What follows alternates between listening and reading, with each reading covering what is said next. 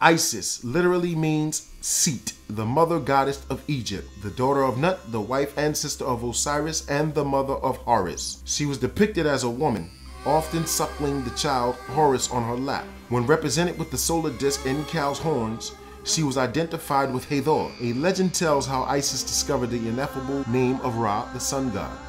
Weary of worldly affairs, she determined to be a goddess by using the name of the sun god already in his dotage. She collected some of his spittle, mixed it with earth, and so created a serpent, which she placed in Ra's path. Bitten and poisoned, the sun god was advised by Isis to utter his own name, since its divinity bestowed life on whoever spoke it.